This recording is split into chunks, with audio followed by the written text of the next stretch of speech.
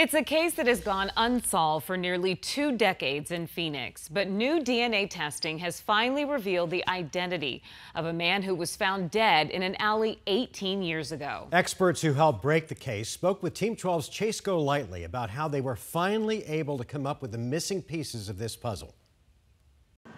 October 19th, 2004. It was in this alleyway on West Monroe Street and North Central Avenue where police found a homeless man dead.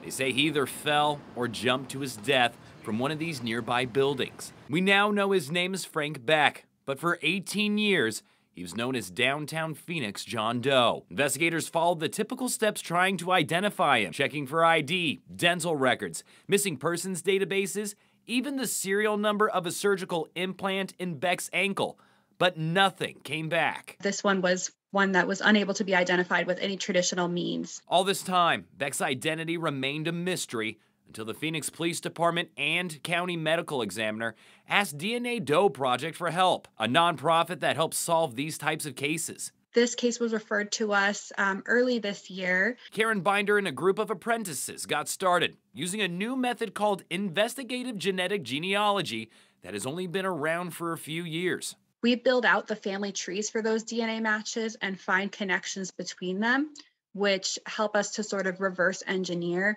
the family tree for the John or Jane Doe.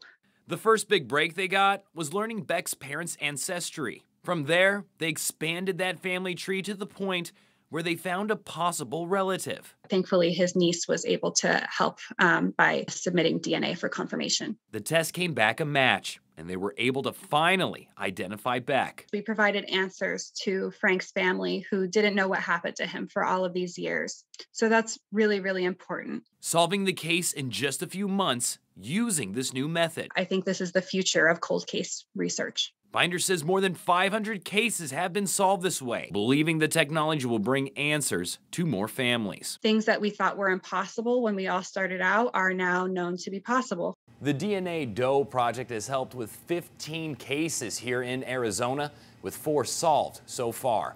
We're in the Alert Center. Chase Golightly, 12 News.